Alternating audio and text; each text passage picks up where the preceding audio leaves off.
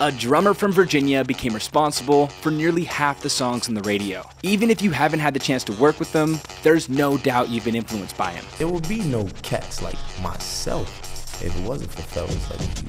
The true mastermind behind the entire music industry is Pharrell Williams. Pharrell first met his friend Chad Hugo at band camp when they were in middle school. The two formed their own band, the Neptunes, who were discovered at a high school talent show and signed by producer Teddy Riley. They gained national attention after producing Lookin' at Me by Mason Diddy. They parlayed this into a collab with Jay-Z, who ended up shouting them out on I Just Wanna Love You. But the song that truly launched them into the stratosphere was Britney Spears' I'm a Slave for You. After that, every artist, regardless of genre, wanted Pharrell and Chad in the studio. They gave Snoop his first #1 with Drop It Like It's Hot and became the primary producers for JT and Usher. By 2003, 43% of all songs on the radio were produced by Pharrell. Of course, Chad and Pharrell pursued solo careers, but also maintained their influence. Throw me a follow if you didn't know this. And if you did, I'll settle for a like.